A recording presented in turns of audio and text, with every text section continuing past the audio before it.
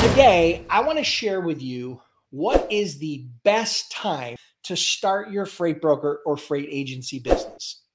So, over the last few years, we've been through a lot of financial economic turbulence. Things were going really well, and then we had COVID and things tanked. And then things started to recover from COVID, and now we've got inflation and we've got some other issues going on that are causing a little bit of an economic downturn. So the question is, when is the best time to start your freight broker or freight agency business? So is it during an economic boom?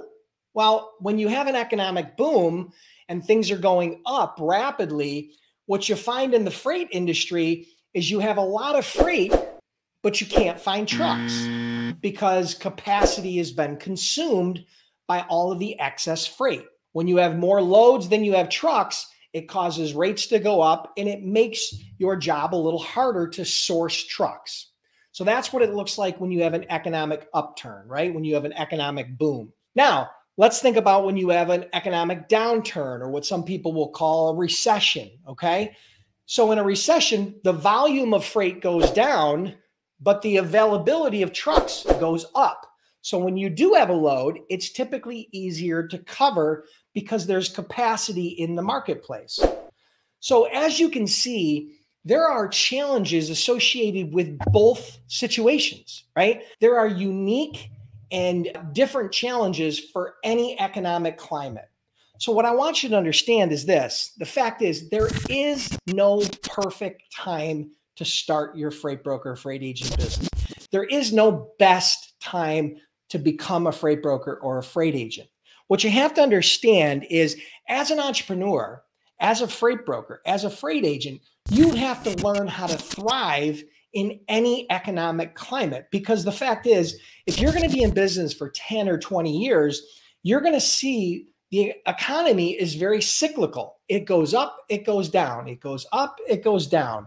It's boom, it's bust. It's boom, it's bust. You're going to have to learn how to adapt in those situations. You're going to have to learn how to navigate those situations. So rather than me trying to tell you that when the best time to become a freight broker is, what I want to share with you today is I want to share with you 6 fundamental principles that you can use to thrive in any economic condition as a freight broker or freight agent. Okay, so that's what I'm going to share with you today. So number 1 on the list, always be on the lookout for talent. Always be on the lookout for top talent, for good, solid talent, okay? But you have to balance that with, don't try to grow too fast or hire the wrong person. Hiring the wrong person or trying to grow too fast can actually stunt your growth. But at the same time, you always have to be on the lookout for good talent, because talent is what really allows you to grow.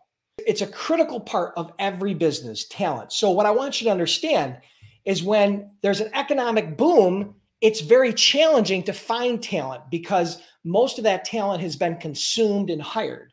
But in an economic downturn, like we're sitting in right now, where the economy is going down, this is when talent becomes more readily available. So this is a great time for you to find top talent to help you grow your company throughout the recession, and then to springboard yourself into success when things start to take an economic upturn again, which they will, as they always do. Number 2, I've said this a million times: niche down. Riches are in niches. Do not try to be everything to everybody. That is a surefire way to fail. What I want you to understand is, don't be a generalist. It's better to become an expert in something than just a generalist in anything, right? If you're going to focus in on the steel industry, become an expert about the steel industry. You're going to focus on the produce industry, become an expert in the produce industry.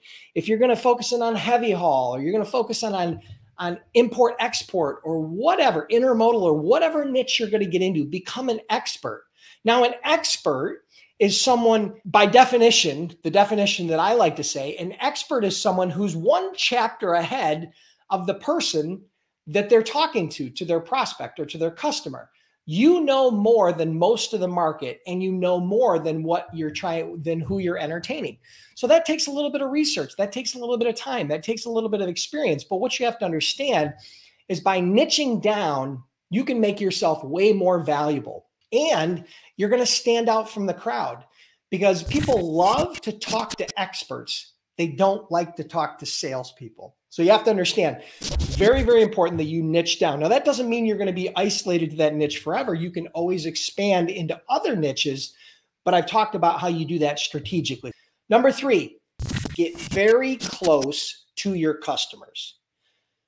Get very, very close to your customers. You have to listen to your customers. Most people in the freight brokerage, freight industry, trucking logistics industry are very transactionally focused. They don't focus on relationships. What you have to do is you have to focus on relationships over transactions. I know that it's the transactions that pay the bills. I know you got to get the invoices out. I know you got to move the loads. I know you got to move shipments. I know that's how you pay your bills. But the way to do that is to focus on relationships. So if you're in a situation where your customer is trying to keep you at arm's length via email, you need to figure out a way to get on the phone. If you're talking to them on the phone, then you need to figure out a way to meet them face to face. Get as close as you can to your customers. And what I mean by that is not sitting there always begging for freight, but truly understanding their business, right? You have to become viewed as more of a strategic partner and a trusted advisor than just another freight jockey.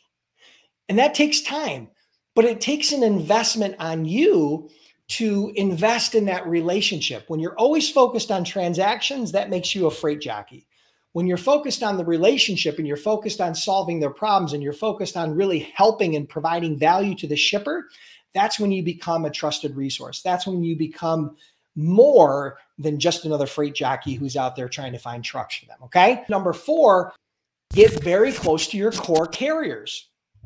The same thing applies to carriers as applies to customers. You have to understand, as a freight broker, you really have a couple of customers. One customer is your shipper, but you also have another major stakeholder, which is your carriers, because you can have all the shipments in the world, but without trucks, you're not going anywhere. You're not making any money, and you'll go out of business fast. So you have to get very close to your core carriers, and the exact sort of thing. You have to focus on becoming a partner and not just another freight broker who's out there trying to beg for trucks. When you start focusing on relationships over transactions, whether that be with carriers or with customers, you're going to start to see a major difference in the type of opportunities that you will have on both sides of the coin. So, number 5, track, manage, and most importantly, understand some of the key financial metrics that are associated with your business.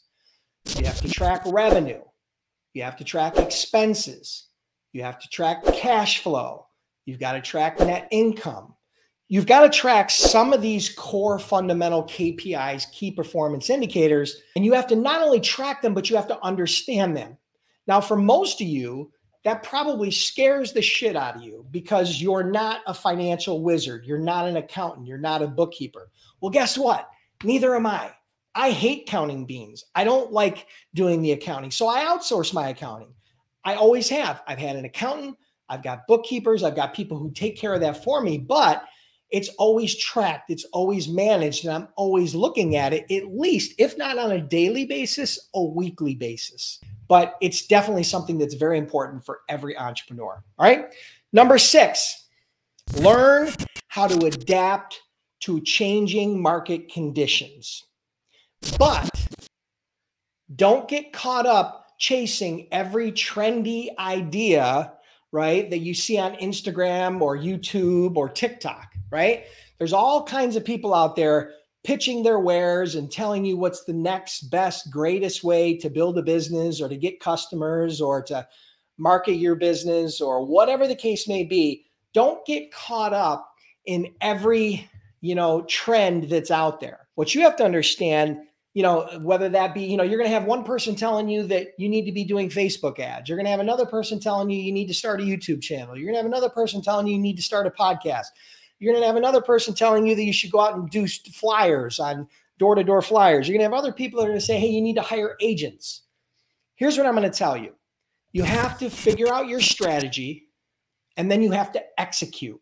What you have to understand is strategy is really important, but what you have to understand, what's even more important, is execution. So don't get distracted. Make sure you stay focused, but you do need to learn how to adapt, because as things change, when there's an economic upturn, your strategy is going to have to change. You're going to have to adapt. The same thing goes when the economy takes a downturn or goes into a recession. You're going to have to adapt. That requires you to, number one, recognize the change, and then to adapt your strategies along the way. You have to have winning strategies for every economic conditions. Now, I can't sit here and give you every one of those strategies today, but I've shared a lot of those strategies on my YouTube channel over the years. So if you haven't subscribed to my YouTube channel, make sure you subscribe, hit the bell to get notified.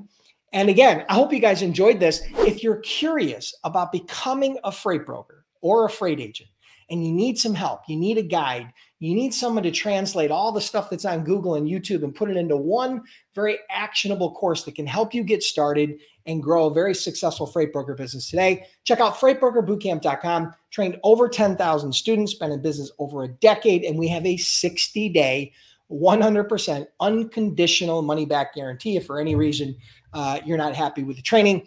Again, it's pretty rare that happens, but I hope you guys enjoyed this. If you did, make sure you subscribe, like, share the stream. Again, join me every week for another Freight Broker Bootcamp Live.